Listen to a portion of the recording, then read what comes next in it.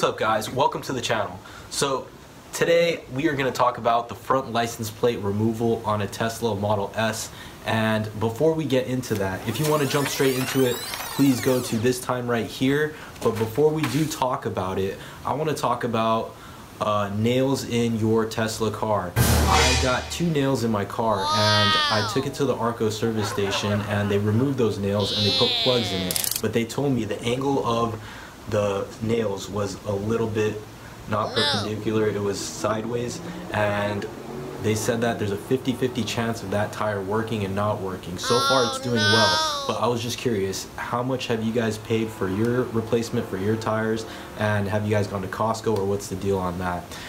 So I did post a question on Tesla Model S owners worldwide, and that question was, tell me one thing you like about your Tesla and one thing you didn't like about your Tesla. And I got like around 300 replies and comments about what they didn't like and what they did like. So if you guys are interested in that and want to see a video about that, hit that like button or a comment below, and God bless and watch this video guys. Thank you.